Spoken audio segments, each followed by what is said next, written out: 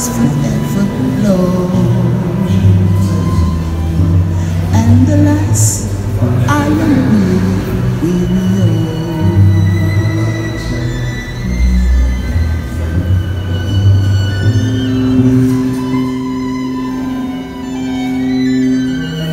while the streams forever flow and the flowers forever blow.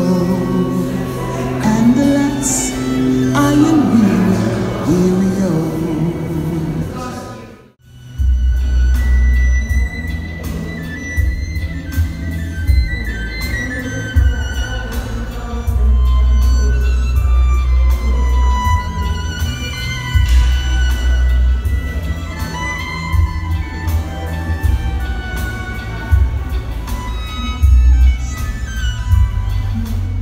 And alas, I am weary, oh. And I think on friends most dear with a bitter tear. And alas, I am weary, oh.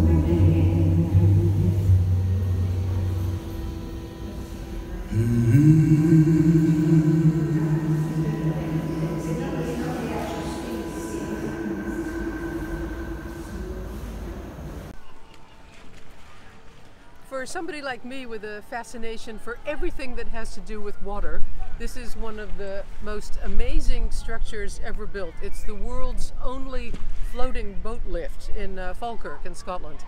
It picks up a boat from the level of the lower canal, it puts it in a gondola, and then the whole thing turns around half a circle, and the boat is delivered, as it were, up here. You can see the boat now at the top of the structure, and then it sails off across this aqueduct into the rest of the Scottish canals. It is incredible. The Falkirk Wheel is a tremendous public attraction. People love seeing this kind of technology, and they've built this whole big water park around it. And of course there's a gift shop, and in the gift shop I bought this 3D card, and I really like it because it shows you actually with very simple technology how this very fancy bit of water technology works. Well done.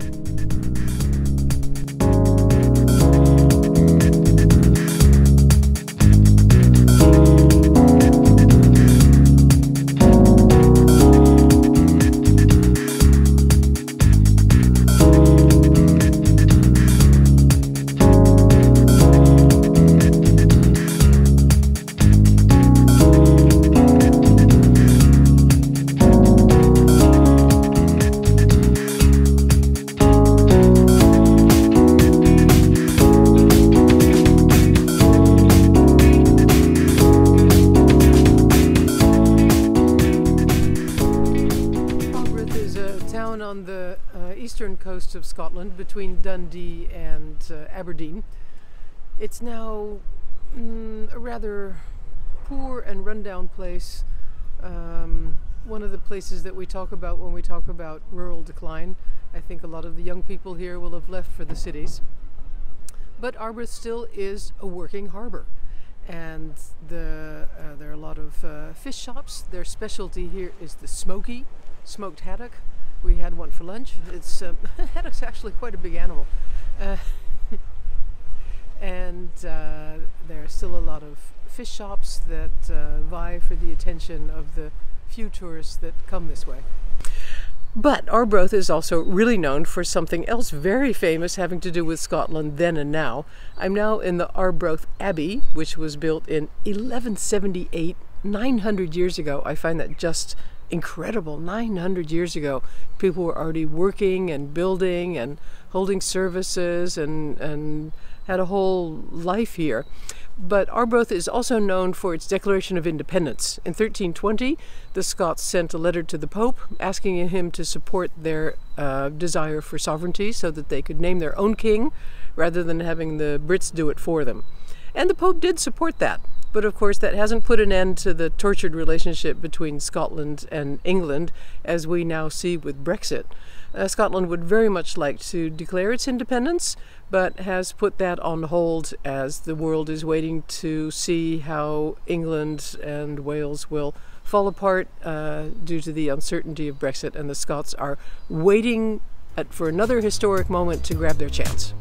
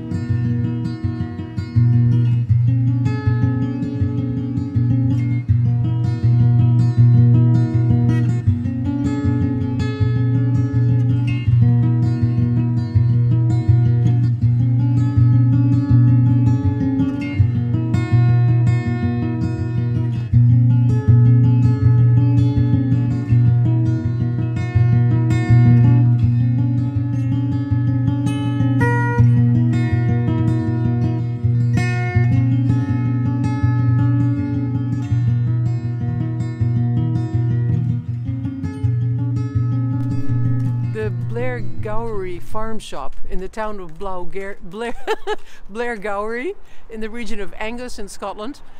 They sell local produce. There's so much emphasis everywhere now on buying local and supporting your local farms. It's on the yogurts, it's on the shopping bags, it's everywhere. It's a big thing everywhere, not just in Scotland. But what I've never seen before is that you can buy your local produce from a machine in the wall. You can, let's see, what can you actually buy here? You can buy local eggs, you can buy strawberries, you can buy cherries, you can buy ginger cookies, you can also buy, you can even buy strawberry tart jelly here at the Blairgowrie farm shop. Unfortunately, I did read that they are closing the shop soon to concentrate on their online deliveries. Can't blame them, but at the same time I think the town of Blairgowrie in the region of Angus will probably really miss its farm shop.